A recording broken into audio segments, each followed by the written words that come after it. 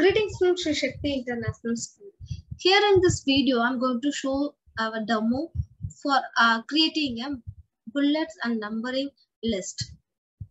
I'm going to open this application ooo4KIDS. Now, before itself, I have created a number of items one by one, and now we are going to see before creating the bullet list or numbered list. I'm going to say something about the view menu. Here we are having the view menu. It has a lot of options over here.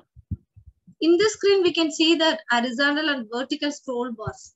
This is based on the view. We are seeing this. If suppose I'm going there and I'm untick this ruler, you can see it is disappeared.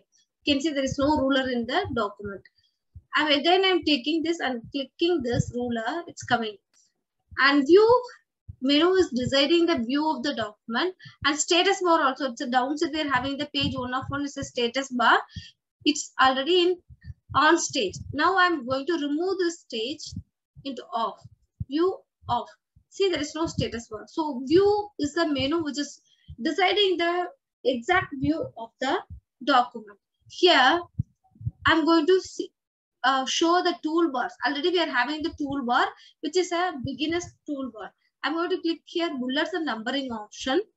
I'm just clicking this option. You can see the bullets and numbering window.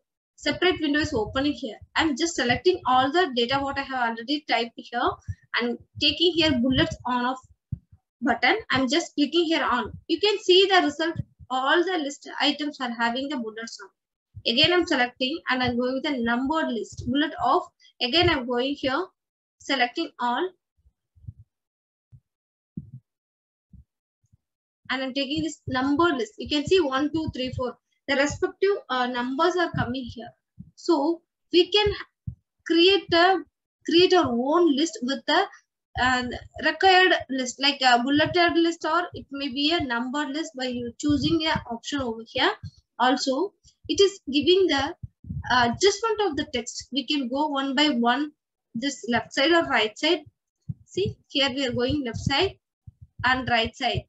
This is one level. We can move from the exact place towards the left or right by using the bullet and numbering window, what we are seeing now. So if suppose we are creating a list, the list should be in order. Then we can go with either bullet or number list. Number list, it's a very much useful.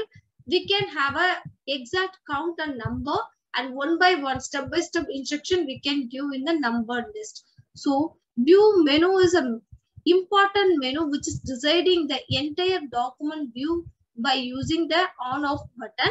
And toolbars, basically all the where we are using the beginners as a toolbar.